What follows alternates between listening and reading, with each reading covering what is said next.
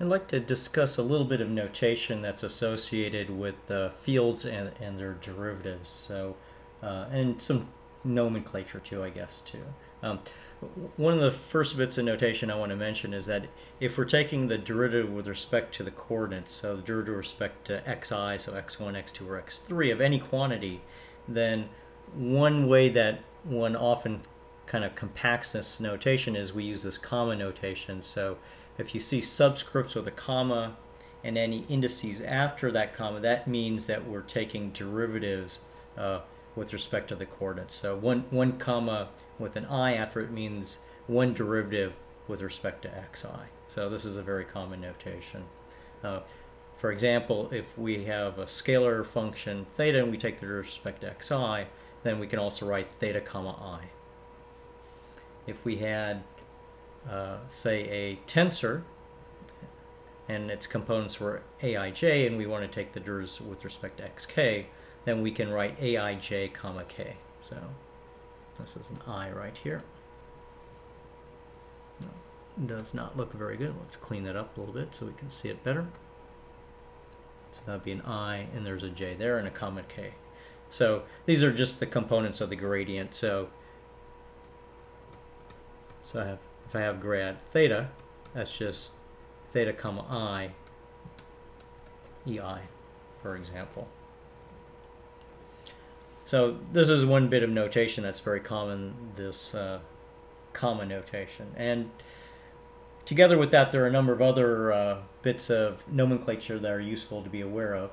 So one is this phrase divergence. So sometimes we talk about that divergence of a vector field, and we'll write div of that vector field, let's say v here.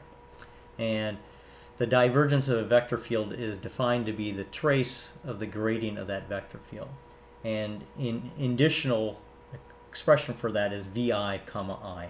Because if you think about that, that makes sense, because if I take the gradient of v, I would have vi comma j, and then if I take the trace, I'm going to contract on those indices, so I'll have a vi comma I.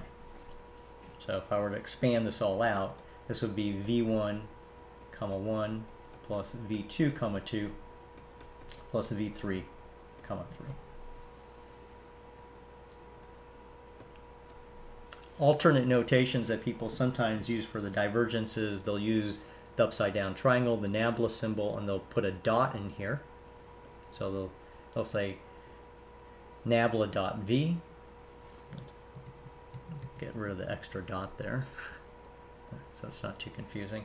Or they'll say the identity double contracted with the gradient of v.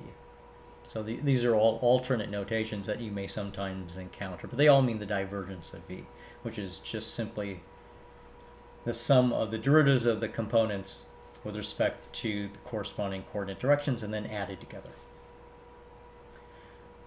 We also will encounter the divergence of tensor fields, so div of t, so divergence of the tensor field t.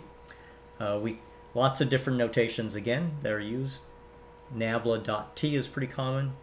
Trace, and the definition here is really the trace of the gradient of t.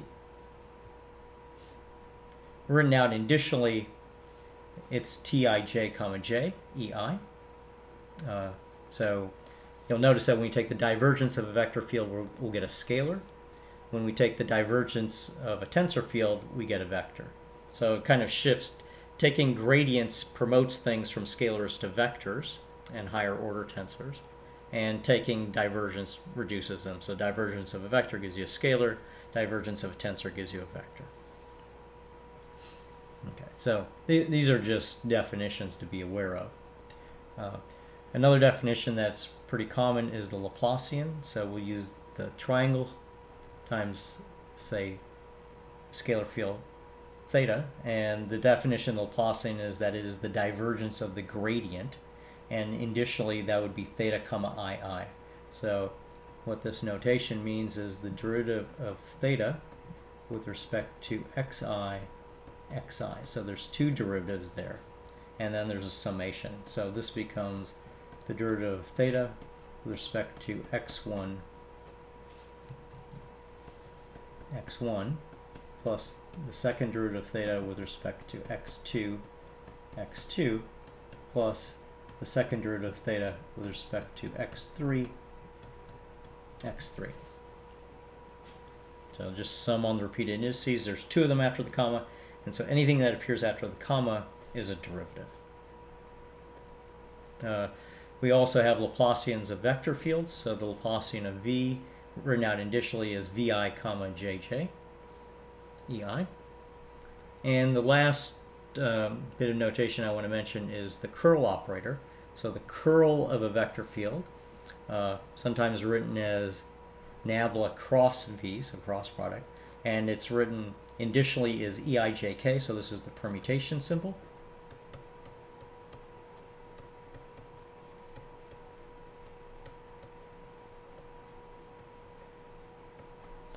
Vk comma j ei. So there's a whole bunch of derivatives here.